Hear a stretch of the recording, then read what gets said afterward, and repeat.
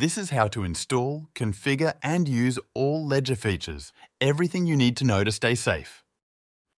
Ledger is an external wallet, the so-called hardware wallet, which increases the security of cryptocurrency storage.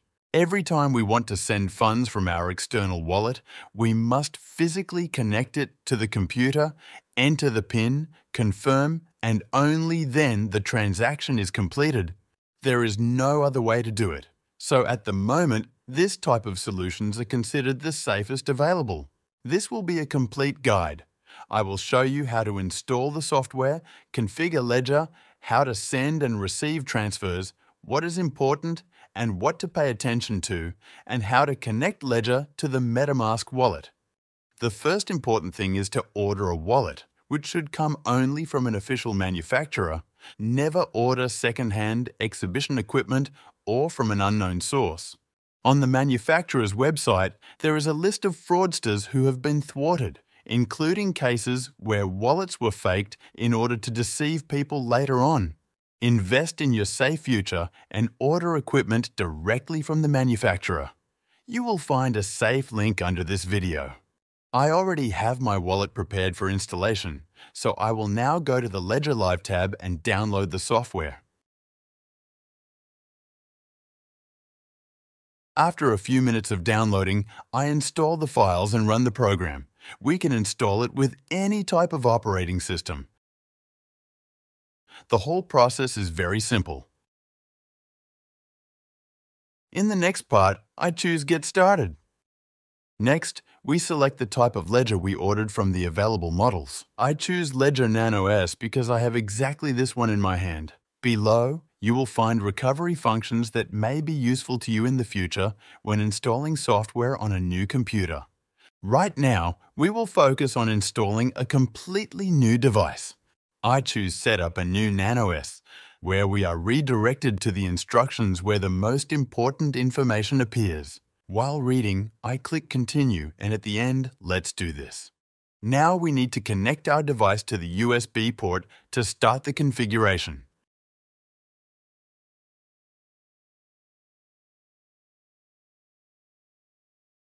After starting, I navigate the screen by switching right and left to find the Configure New Device function.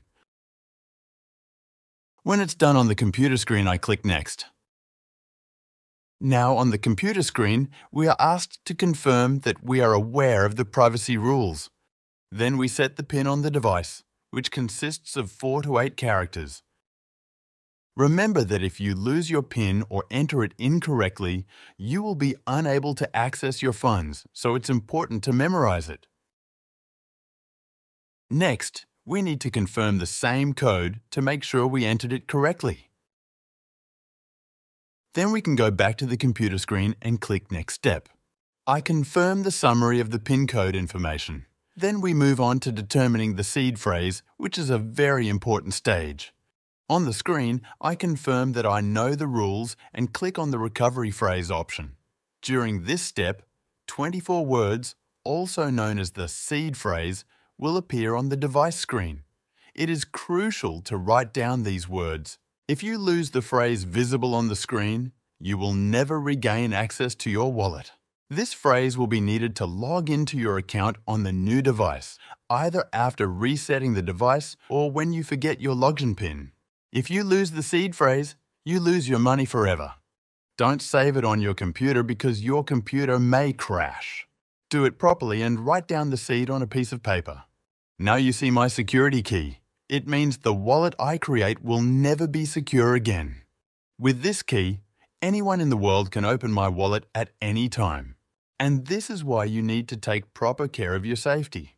I'll speed up the video to save some time. In the next step, we are asked to verify our password.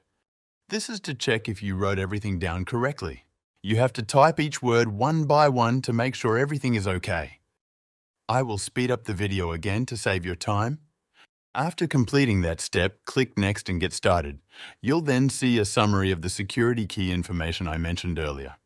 I'm skipping the quiz, but you can do it if you want. Now, the Ledger Live application will connect to our device and verify its authenticity. To allow the manager connection, I have to click both buttons at the same time.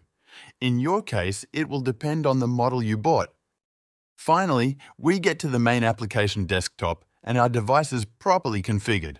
We can start using it. First, we will start by adding our first deposit account, and we will start with Bitcoin. I click Add Account in the middle of the screen. I select the cryptocurrency I want to add to the list supported by my device. The list is quite extensive. The only limiting factor is the device model, as some cryptocurrencies are not supported by basic models. I select Bitcoin and continue. I confirm using the device by clicking two buttons at the same time. The device synchronizes with the application. It takes a minute, sometimes two. When everything is ready, press Add Account and Done. From now on, you will be able to view the status of your finances in the Portfolio tab for your accounts. If you go to Accounts, you will see your Bitcoin wallet. By clicking on it and Receive, you can see your deposit address. At the same time, the address will be displayed on your Ledger device. This is to verify security and check if everything is okay. I confirm using the device by clicking two buttons at the same time. I will go to the Accounts tab to install another account. This time, it will be Ethereum. The whole process is exactly the same every time.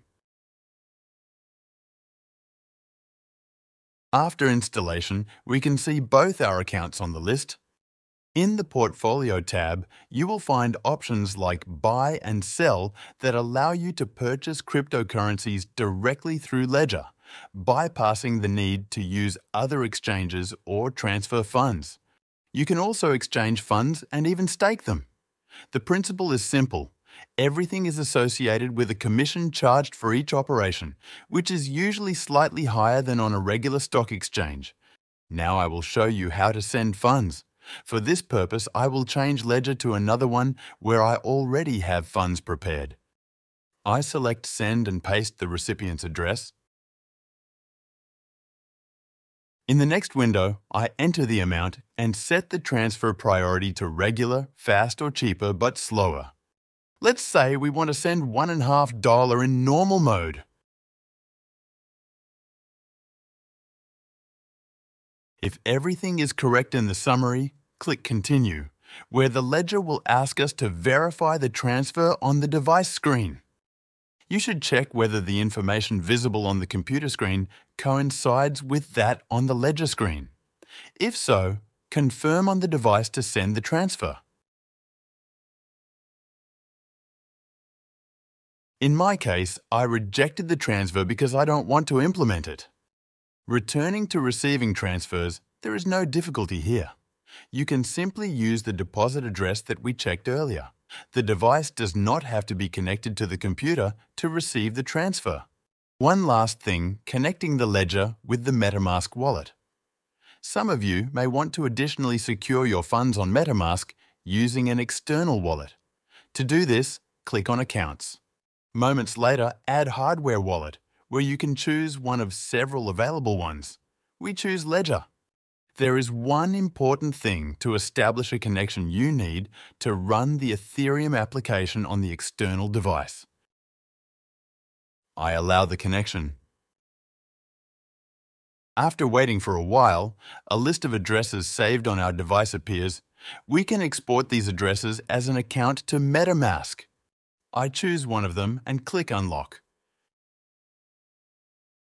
From now on, you can select the Ledger wallet from the list of MetaMask profiles. But remember, if you want to make any transfers from this account, you will first have to connect your external device. Without it, you won't be able to do anything. That's practically all I wanted to tell you in this material. If you are looking for a complete cryptocurrency training, check out my crypto guide on Udemy. The link is below this video. If you like my material, please leave a thumbs up. If you have any questions, ask them in the comments. Good luck!